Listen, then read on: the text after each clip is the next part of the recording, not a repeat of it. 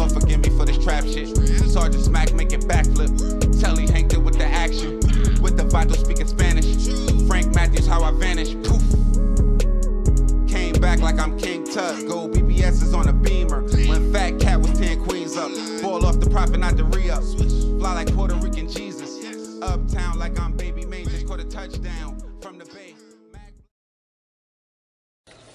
Jim, he's described as an alleged murder machine, charged with 4 shooting deaths, charged with 4 assaults with intent to kill, charged with 1 assault with intent to murder. The suspect just 16 years old. About a 16-year-old suspect arrested in connection with 4 murders in the district. He has a rap sheet that few in law enforcement have ever seen. News 4's Pat Collins explains what led up to these crimes and what's behind the violence the teen is accused of committing. He's just 16 years old, and he's charged with 4 murders and a number of attempted murders. Just 16 years old. Police don't see many cases like this. We begin now with Commander Leslie Parsons. Probably the only one that I remember being that young with that many cases. According to court documents, murder suspect Michael Mason just turned 16 last March. You have crimes at various locations throughout our city, just no regard for human life whatsoever. Random shootings during the day, at night, children around. It's just extremely disturbing.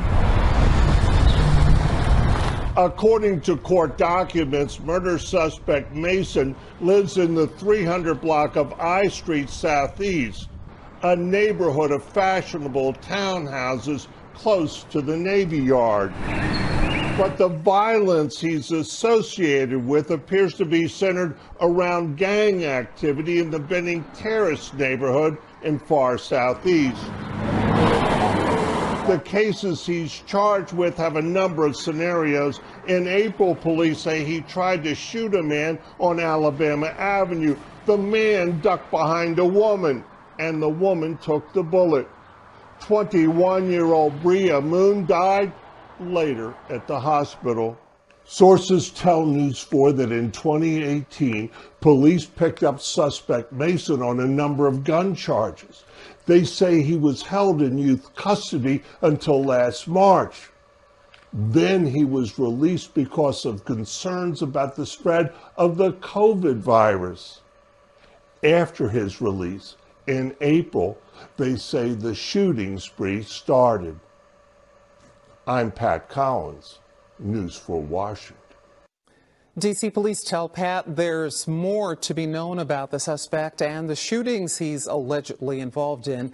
They're asking anyone with information to come forward. News now from the district this evening. D.C. police have announced the arrest of a 16-year-old boy. They tell us he's responsible for the murders of 4 people over the last 2 months. News 4's Pat Collins has been working to learn more this afternoon. Pat, what are you hearing? Jim, he's described as an alleged murder machine, charged with 4 shooting deaths, charged with 4 assaults with intent to kill, charged with 1 assault with intent to murder. The suspect just 16 years old, Michael Mason, charged as an adult in a shooting spree that began in April and went through the month of May. April 7th, 21-year-old Bria Moon shot and killed in the 3900 block of Alabama Avenue Southeast.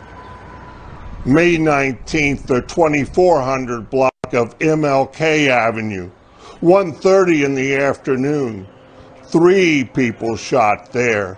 2 men found dead at the scene, a wounded woman taken to the hospital. Friday, May 22nd, the 3800 block of East Capitol Street Northeast, another afternoon shooting.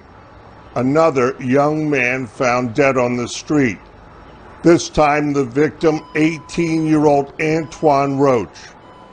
Police say evidence from all 4 of these murders led to the arrest of 16-year-old Michael Mason of Southeast. He's been charged as an adult in the case. According to court documents, the suspect is linked to the Avenue faction of Simple City, a group that operates off Alabama Avenue Southeast. Police used cell phone records to track down Mason's movement. And according to court records, one of the female victims was pregnant and didn't want to have the baby with the father. The evidence here in this affidavit, more than 30 pages long. Sources say the violence is a result of fights between gangs operating in and around the southeast section of our city. Now back to you. Yo, we back. It's your boy Popalot. Mobb. We on our way to D.C. with it. The district. Southeast to be exact. Bending Terrace to be more exact. Beat us there, don't meet us there, and you better have your gun with you.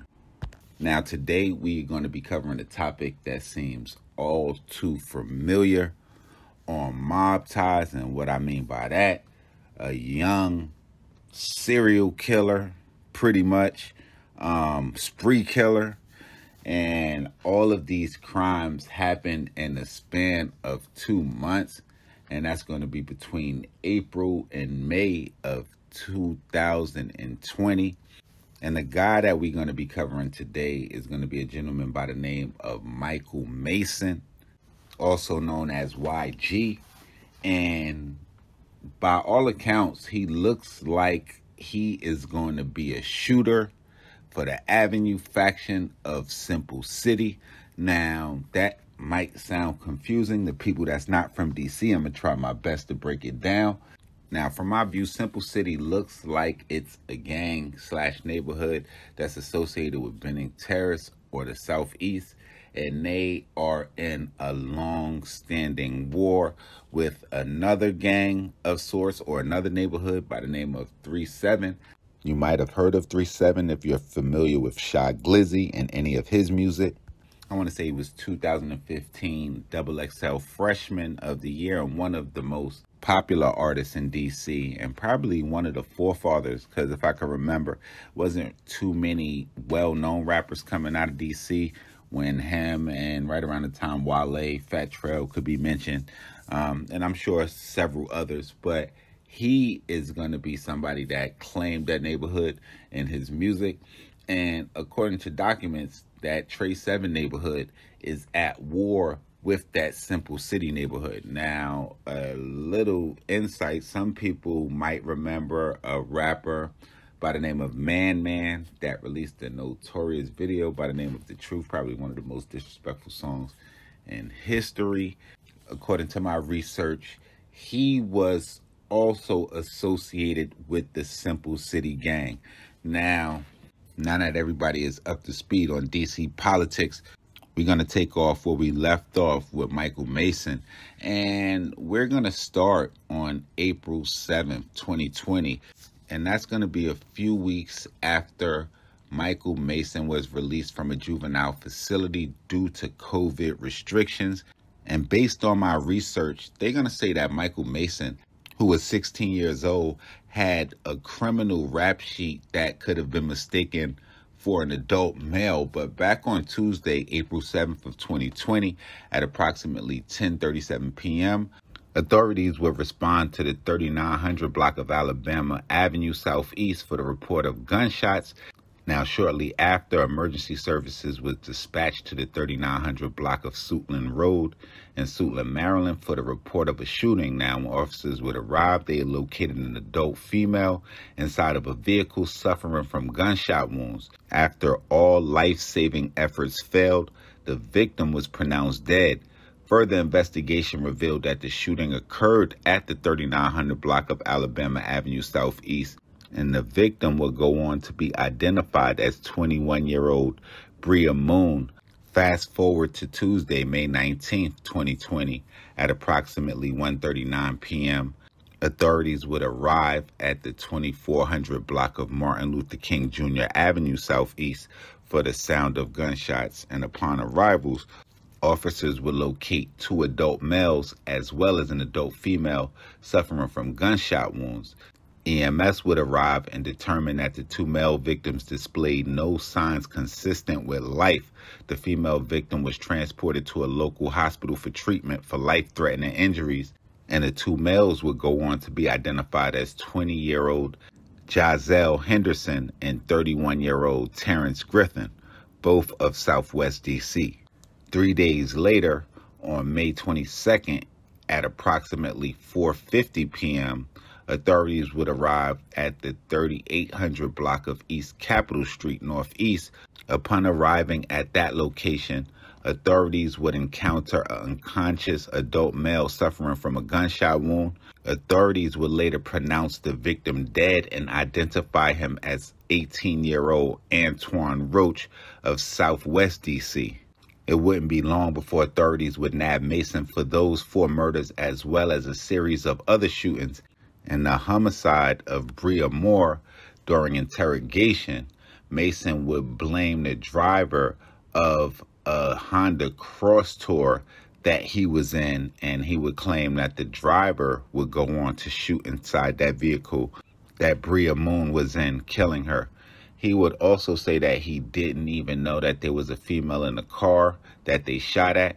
But he would admit that the murder was supposed to be somebody else that was in the car that had been causing issues in his neighborhood. Now, despite his explanation, investigators who found 4 shell casings in the street say that the shells would have fallen inside of the car if the driver had reached over to shoot through the passenger side window where Mason was.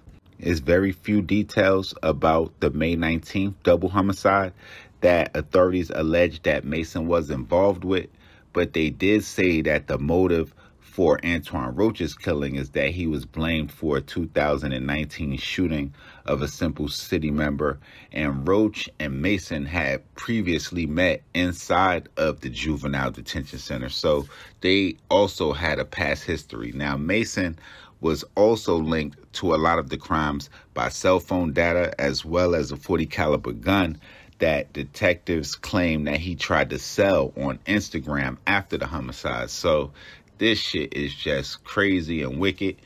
Y'all make sure y'all follow me on Instagram, on Twitter, POP_A_LOT. Y'all hit the bell right under this video so y'all know when this Real Trill Spill shit is dropping. And y'all get in the comment box below and let me know who we need to cover, what cities we haven't been to, what we missed. And y'all tweet me, at me, mention me, tag me, call me, CC me, email me, text me. However y'all want to handle it, I'm here for all of it. It's your boy Popalot. Mobb.